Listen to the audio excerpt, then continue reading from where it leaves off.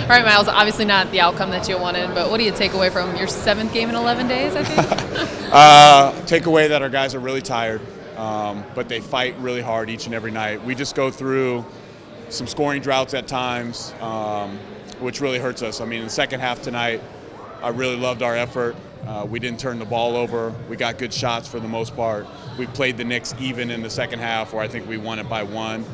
But it's a matter of trying to have more of a sustained effort for the 40 minutes. Devontae's had a good couple of weeks, but his offensive efficiency, especially tonight, what stood out to you about him? Devontae comes in and just does his job each and every night. He's a great rebounder. He rolls to the basket. He's a good finisher around the basket. He defends. He defends each and every time. He's physical and he's very athletic. And that's a guy that can find a place in the NBA because he's willing to accept what he is. He doesn't try, even though he's kind of an undersized guy, he's not out there trying to shoot threes and show that he's a perimeter guy. He does his job. He's willing to do all the dirty work. And, you know, that's, I think, one of the reasons why we signed him yesterday. And I'm really glad to have him, and been coaching him this past 2 weeks has been a pleasure. You've kept it a lot in perspective given how many days you guys have played and in such a short amount of time. What's been the toughest part for you in terms of making sure that you're getting the most out of these guys? I know it's Summer League and you're expected to compete, but it's still tough. You kept that in perspective. Yeah, I've been, with the way our team is, these guys are a lot of free agents, except for Zach Norvell, who is a two-way.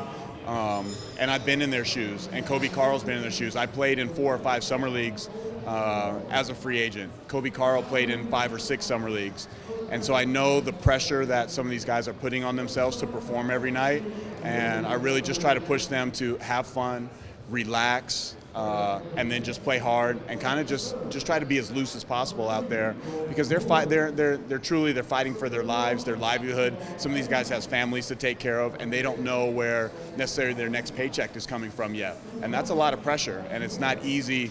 It's not an easy thing to deal with, and so I try to ease their nerves as best as possible and put them in the best positions to keep showing the best of themselves for all the people that are still watching them. I had a chance to catch up with Coach Vogel before the game. He sung your praise and the work you've done here in Summer League. He's excited to have you on board moving forward. What's that relationship been like for you and him? It's been great so far. Obviously, I'm the only person that's returning from last year's staff, and just being able to get to know him and pick his brain every once in a while over this past 6 weeks or so has been tremendous, and I can't wait to really start digging in once the fall hits. I know he's a great basketball mind, and he's allowed the assistant coaches, myself included right now, to just kind of have some input, especially in the summer league with the off-season workouts. And I honestly just can't wait to get started with our group that we have coming back in the fall.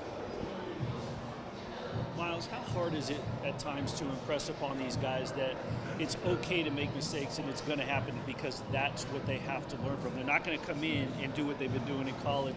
Is it hard to get into their mental game and to make them understand that? We have what, like, a lot of coaches would say, a next play mentality. So just asking them to limit their mistakes, try to learn from their mistakes. We have coaches assigned to every player in Summer League to show them film after the games of ways that they can get better, and then they can take those things on into the next game. And I think we've shown, even though the results, the wins and losses haven't been what we've wanted here, we have definitely seen individual improvement towards the professional game for nearly everybody on the roster.